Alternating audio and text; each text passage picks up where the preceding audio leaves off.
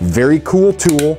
Makes your training more interesting, adds some depth where you can really hone in on certain things without having to think about constantly recycling your slide. This is the original DryFire magazine. If you ever caught me on one of my Instagram live streams, there's a really good chance that you saw me playing with this.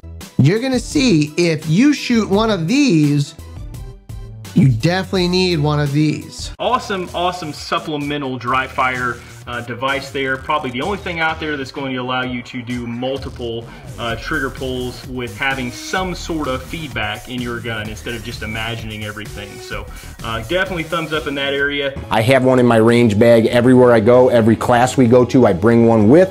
And it's not just because I'm trying to sell them to people, because I'm not. It's because I believe in the product, and I think that if you have one and you get the chance to use it, you'll understand all of the benefits that come with it. DryFireMag.com.